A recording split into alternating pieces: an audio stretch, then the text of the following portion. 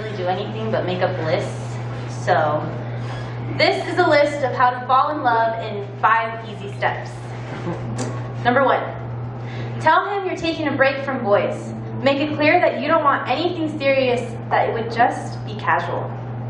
Number 2, listen to him when he talks about his childhood and notice that little smile he has whenever he mentions something you don't quite understand.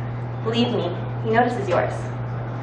Number 3, talk to him late at night when you are both vulnerable and have no one but each other.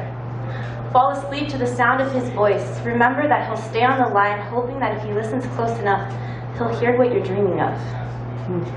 Number 4, make up strangers' life stories together and pay attention to how he treats them. Think about how he might treat you.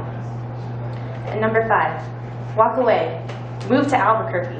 Meet someone new. Realize that they are everything he never was.